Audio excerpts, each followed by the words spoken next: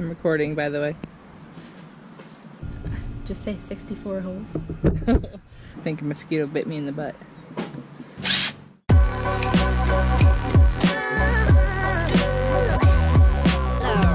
Hi, welcome to Cassie Tutori. Today we will be working on the back end of the house or the front end of the trailer, depending on which way you look at it. We realized when we put everything together that it wasn't quite square. I'm going to go through and take some things apart, put them back together until everything comes together nice and square, so that way when we bolt everything down, we won't have any problems in the future. Everything's a learning experience. We're definitely learning a lot along the way. Patience is one of the things that we're learning. You gotta be patient and take our time with some things. More things that we're learning along the way. Drilling through metal might be easy for some people, but we're finding that it's kind of hard because we're drilling straight through the wood into the metal, and so we're using like a regular all-purpose bit. We realized that we were going too fast. We didn't use oil, so the bits burned out, drills burned out. We also had a little bit of problem with water getting underneath our tarp, so we had some mildew that grew, so we had to take care of that. For this section, I still have to finish drilling through the center, attach the bolts in the center. That requires a longer bit, and it's really hard to find a longer bit that's titanium. We've only been able to find the black oxide. Those are gonna work, but probably not work as well. Let's get started.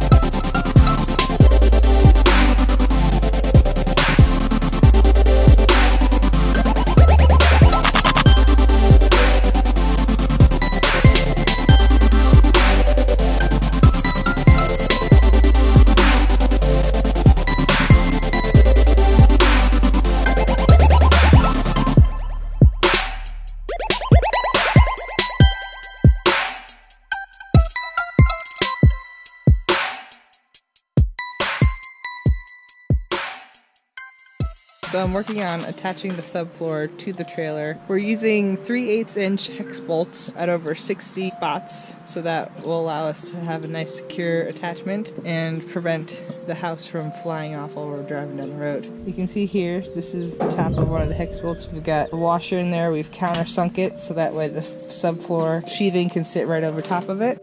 On the edges, we're using 5" bolts. What you don't see yet is 2 spots for the hex bolts attaching the trailer along the metal runners. Those are going to be 6" long bolts going all the way down.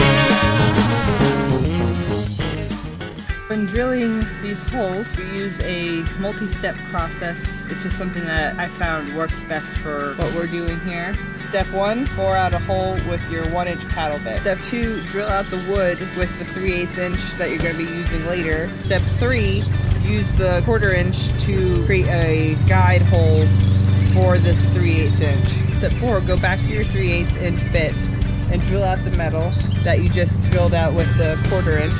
Step 5, drill the last hole with your extra long 3/8 inch bit. During each step of the metal drilling, I add a little bit of oil just to help cool down the bit and keep it from dulling faster.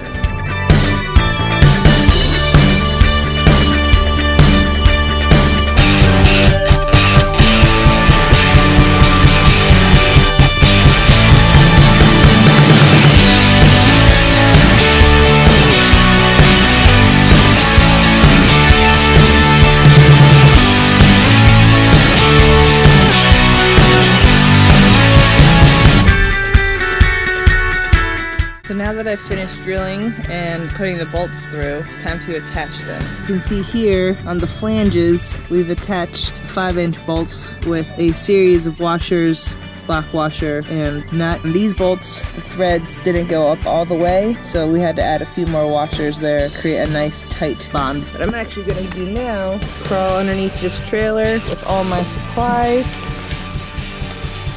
and attach the rest of the bolts to the trailer. It's a pretty tight fit. So now we're underneath the trailer. You can see those bolts coming through that I just drilled. Now I have to finish attaching them. You can see on this side, I've already attached those bolts. So now I have to do the same with these. There's the first one. Washer, lock washer, regular nut. And then take an impact driver and secure it on. Now that's not going anywhere.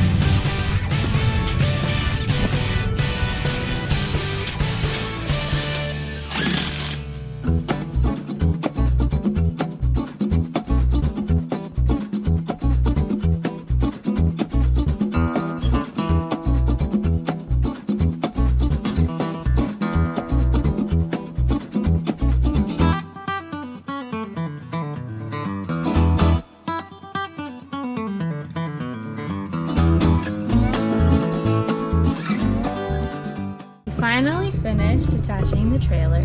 It took us about a month. We attached 64 holes out of the 70 that we needed to attach. It's okay that we only attached 64 holes. It's not moving. It's not going anywhere.